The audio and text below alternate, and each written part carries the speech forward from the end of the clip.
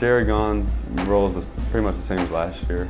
You know, rebounding, scoring in the paint, stopping the other low post.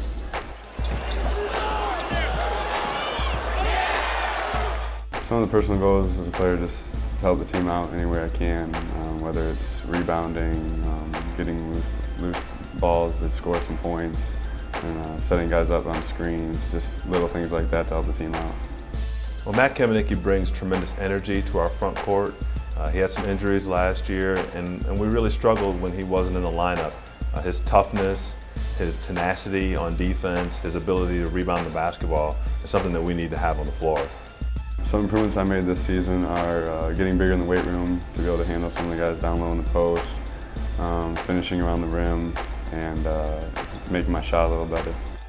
Back injury is going good. I'm getting healthier every day, being able to practice more now, getting through practice, and wear and tear is not as much there anymore, so it's getting a lot better. I think something we want to accomplish as a team this year is, first off, probably to win the MAC, and then the MAC tournament, and just make it to the NCAA tournament.